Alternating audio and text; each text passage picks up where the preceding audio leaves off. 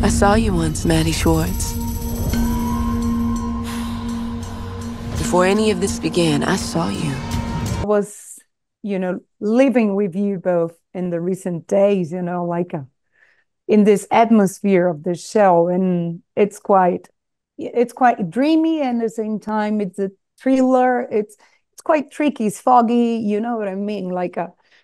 I wish you could talk to me a little bit about this. Like, how did you feel in the atmosphere of this show? Not only in the set, but psychologically, because I think the psychological point of view is so interesting as a woman. I don't know if you Hmm. agree with me. Yeah, it was the atmosphere of the set was very intense, Mhm. emotionally intense all the time. I mean, Alma created an incredibly inspiring, positive set. And she really encouraged us um, to bring our surrealism into it, our Mhm. subconscious, our dreaminess. So there was this um, mix of very intense emotionality, very mysterious, dreamlike Mhm. circumstances, and then, of course, the incredible costume design and set design and music, and there was just so much atmosphere of the time. So Mhm. it was a wild and amazingly fulfilling experience. Have to agree. How did you know Know what? where to find her? Besides, I speak again as a woman. I don't like, but I like the show is not about only murder or mystery or thriller or war. It's also about how women have been punished since ever for dreaming. Something Mm. that should, and like a Maddie doesn't have any support, you know, to dream. And also, Mhm. Cleo, she cannot dream to just live her life, like everyday life, just surviving. Both of you are only surviving, even if the circumstances are different. So I wish you could both talk about this. It's still a current story, isn't it? Mm. Yeah, women are so much more than the roles that we all play. I think so often, you know, women are told what their place is, and I think even more so for Maddie and Cleo in the 60s. I mean, you see Maddie try to sell a car and she can't, right? So um I think it's always, always, always like so important to remember that women are also singular beings with minds of our own, to make choices for ourselves, agency for ourselves. Do you agree, Natalie? And talking about oppression.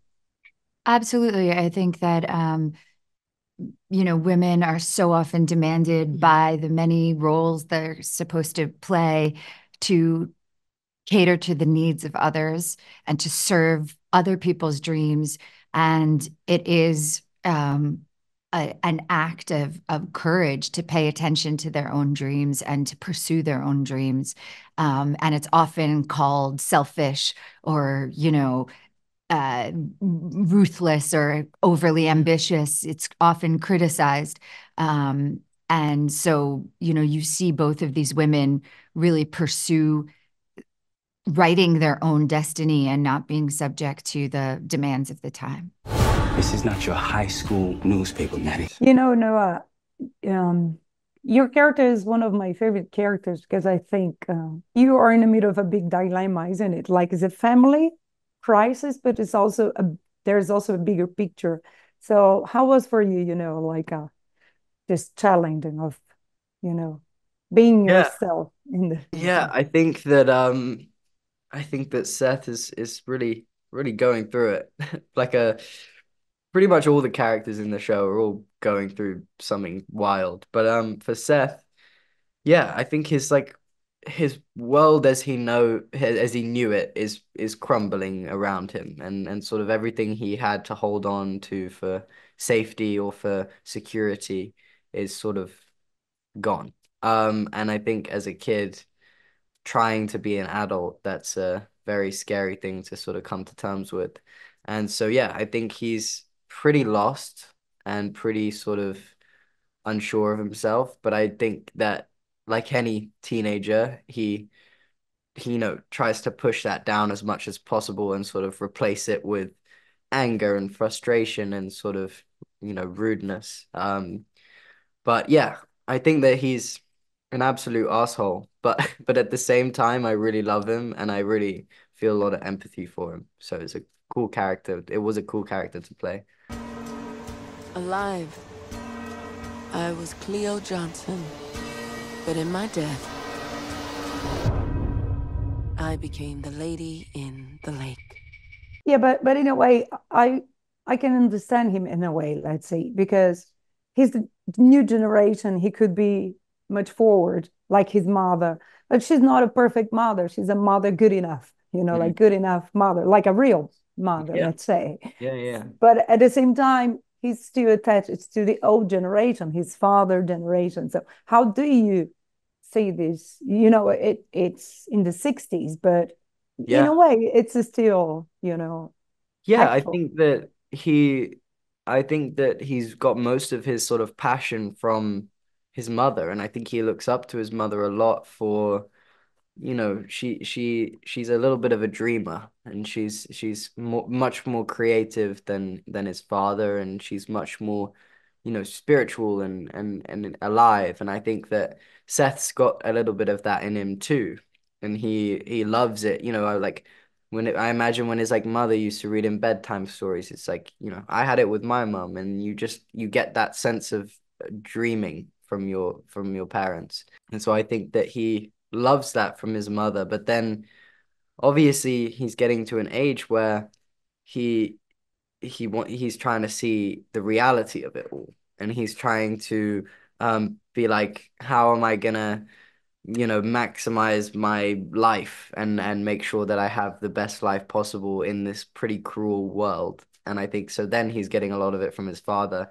And then his mother ups and leaves and follows her dreams, and the stuff that he's been told his whole life isn't possible and is just a dream. And she goes and follows it. And I think for him, he finds that hypocritical. He finds it like why wasn't I allowed to do it if you can just do it and you can just go and run away and break apart this entire family. So I think he's pretty heartbroken by it, I think.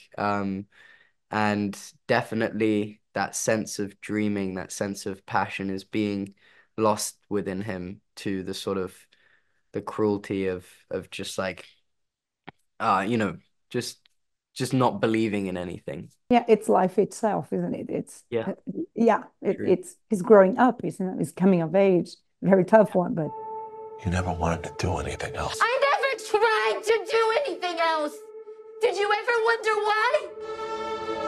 and for you, how was to work with Natalie, especially and but all the crew, but Natalie, your Yeah. mother is I mean, we had an incredible cast as well. Like the people we were working with, everyone is just like at the top of their game, actors, and it was so good to see. And that's credit to Alma and credit to casting directors, everyone. It was like I felt very, very excited to be part of that crew. But I also think that I mean it's it's Natalie Portman. It's kind of ridiculous. It's crazy. And yeah, but she exceeded expectations in a lot of ways because there's a certain point where you're like, it's Natalie Portman because she's this person you've looked up to your entire life and you've seen in all these wonderful movies, and then to meet her and to see that she is also an incredibly interesting and exciting person who is very humble and kind is like that's the coolest thing ever and the most impressive thing ever because you're like you've done all of these incredible things and you still have a personality. You still have like this exciting thing about you and you still have this passion for what you do. And I think it's so cool. And so getting to see that in person, getting to work with her, which was a dream. I mean, she's like the dream scene partner. It taught me so much, and it was like, I need to still have that passion, you know, down the line. I need to keep that and have what she has. And yeah, she's awesome. Your writing dreams ruined your life. Now you wanted those same dreams to rewrite it. But why did you need to drag my dead body into it?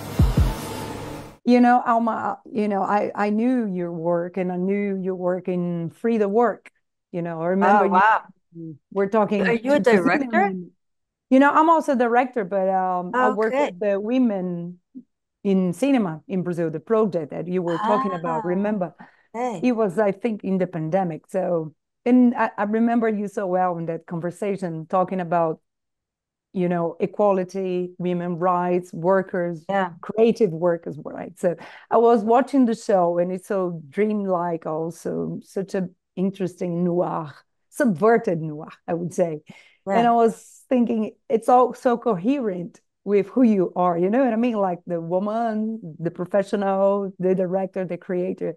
So I wish you could talk a little bit about this, because I think this show sums up in a way, you know, encapsulates the person you are as well. You know what I mean? I don't know if you agree, but I felt like this. I mean, it's definitely, first of all, I think you said it better than I can say it. So I think you should write your words.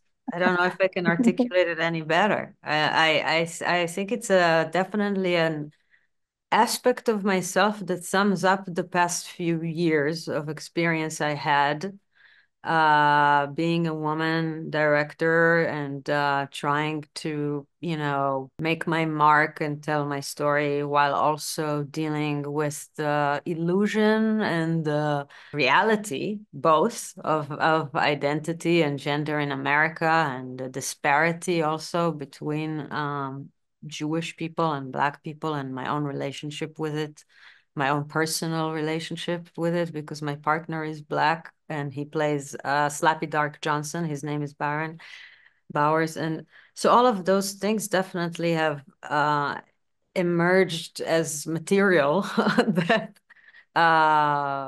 worked with this show. I'd like to think there are other aspects to me that are belong to the eternal and the marvelous, and that are beyond gender and identity, you know, and I actually always have done so much work in my 20s to move away from seeing myself as this body and moving away from seeing myself as this identity, and to commence with, you know, what's beyond all of this, you know, and connect to you know, the eternal and the marvelous and the spiritual. And it seems that the world claws at you sometimes, you know, and pulls you down to again and again deal with this skin. So I think the show is about that contrast. Again, I don't know that it sums me up, but it's definitely an aspect of my existence on this earth. Dreams push you down. But and it's different from your other works, which I love it, you know, like different in a good way, like the atmosphere. I was talking to the actors and Natalie and Moses about the atmosphere, because I felt in that fog, you know, and all of them, they quite cherish the atmosphere you created. And it's also about oppression. And I liked the phrase that you Natalie quoted about oppressed people can be also oppressors. Of course. How do you see this, you know? Because it's It's quite the intriguing. nature, it's in a way the nature of trauma, you know, is to, when it's not getting worked out, it actually plays out with other people. So I am less surprised by it in some ways, but I am still in awe of it, of the cycle of, you know, the cycle of it. So especially with what's happening right now, obviously. So it's a cycle, you know, it's a cycle of pain that travels through the world that will never stop until consciousness gets expanded. And consciousness can only get expanded actually by practicing empathy, you know, and practicing the understanding of the other forces that all of us are operating under, that makes us enemy to each other. So it's a lot of that is in the show. As the character of Shell Gordon says, it's not the ballot or the bullet, it's the bank. You know, it's like the people out there that are making money from fragmentation, from separation, from racism, from lack of unity. We can go into the streets and fight all you want and demonstrate all you want, but until there is an expansion of consciousness that doesn't lead to more racism and more violence, then it's just gonna travel. This creative story connect us and connect the characters, isn't it? The women. Yeah, women are definitely, and we see it now, are like, when you're watching this, I mean, the circumstances maybe have changed, but the feeling of living these in these bodies are the same, and the violence towards women's bodies, both by you know, man, but by the state, you know, by the state wanting to control women's bodies all around the world, is not, has not gone away. Women are fighting for abortion in many countries around the world right now. To dream the impossible dream. You know, and so different from the atmosphere of the show, you know, like for me it was like a trip. It was very foggy and dreamy, and at the same time surrealistic, and at the same time very realistic. So I'll begin to asking you about this. How did you feel yourselves, each of you, in this atmosphere that Alma created? You know, like the story and also the visually, how visually it's you felt in the story. For me, I was, I'm going off of paper as a storyteller, and I consulted on this project, but I'm always amazed, and it's a trust thing, because what I visualize and what she visualized as the master looks totally enhanced, right? Like if I'm seeing the scene and it's like what a movie would look like, she's IMAX or, one of those things. So I'm definitely amazed at what she's able to build once we build it and we're done. That her editing process is crazy. And we all look good, but because of her. Yeah, I think that was something that Alma did just brilliant job at creating atmosphere. We didn't shoot a lot on the sound stage, so a lot of these places where we shot were the real place. And I think that added to the texture and the fabric of what you're seeing. And as the actor in those moments, you have no choice but to be one with the authenticity. A lot of the lake scenes, it's me in a lake rowing a boat. I'm actually in a boat, you know what I'm saying? So it felt truly tangible and visceral while filming. I mean, it's a lot of what they said. I think that whenever you have an experience, shout out to our set designer, JC Molina, whenever you have an experience where, you show up and the scene looks like you would imagined based off of what you sort of been daydreaming about in your mind, and it has the different trinkets of what it looks like, in an office, and you got like the cigarette lighters and everything is from the 60s, and like that just helps. There's less acting that needs to be done when you have these same tangible elements. So yeah, I'm thankful for that. I come from doing theater in the black box, and you creating everything imaginatively. So to have these pieces given to you is a blessing, Where the brave dare not go. This is my quest to follow that star. I'm asking this because you three are, you're not perfect, each of you, each of the characters, but you're not walking stereotypes. You're like, I can feel your people living in that, atmosphere. So that's why I asked it about it. So I wish you could also talk about this. How do you relate, to the reality of each character? Because it's also a current story, isn't it? Talks about our current world, racism, segregation, violence, but also dreams, isn't it?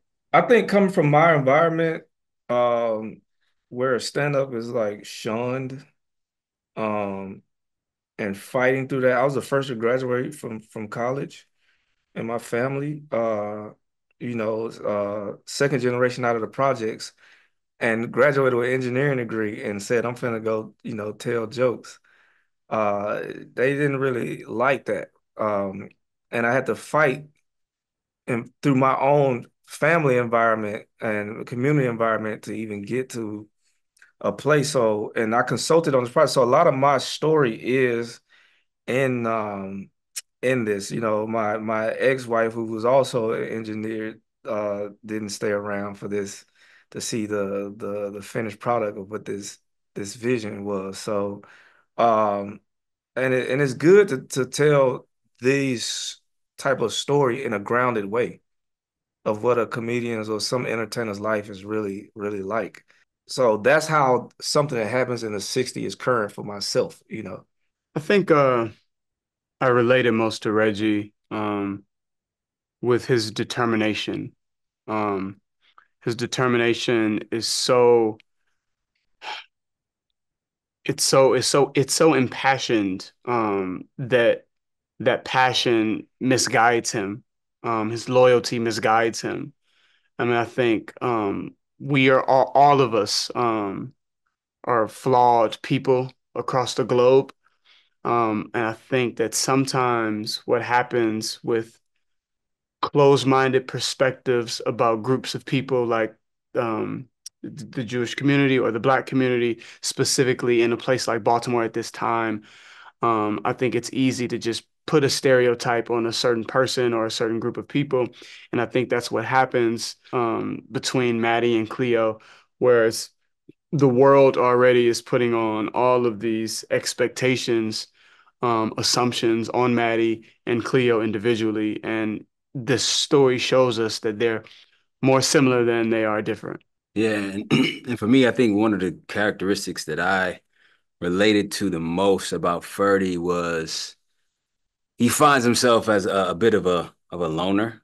I think his open-mindedness is interesting in that it made him, a little bit alone. And his space of solitude is something that I could relate to. His like feeling of not completely belonging to any particular sort of space at times, in particular in my childhood, is something that I could relate to and I found really intriguing to play. Every time someone turns up dead in that lake, it does seem to lead to you.